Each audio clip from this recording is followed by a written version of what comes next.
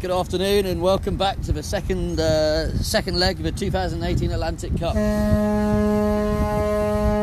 There is always a ferry horn that gets in the way of our live broadcast, so sorry for that, guys. But hey, we've got Angola cables, head spinnaker, carrying some really good speed, so it looks like the breeze is building out there at the moment.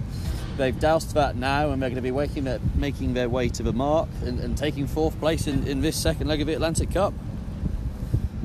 They've had a fantastic leg up here, and these Far 40 FCs that Angola Cables are fantastic boats in upwind conditions.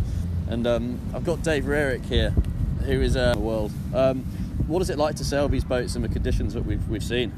Well, in this particular race, the first portion of the race up to the point off of Nantucket would have been rather rough, and these boats long upwind potential. So if dialed in and so like that, they really do well in the upwind conditions. They also are great reaching boats, but these things are light. Having spoken to a lot of the crews that have already got in, they're so very happy to be here. It's been really tough for them. There's from first until the guys that are still out there and the guys that are in Newport trying to fix things at the moment. But we're probably about 200 metres away from the fiddle sails down and to set themselves up for coming into Main Wharf here in Portland.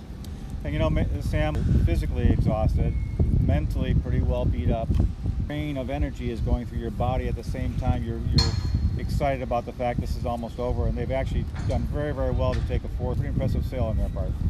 Yeah, completely. And this fourth place will set them up really well for the inshore, the 9th and 10th of June. Come up to 49 boats that we've got racing inshore here. It's going to be pretty intense. But as we can see, the hug there and recognising the achievement that they've done, it's awesome to see. A great fourth place race.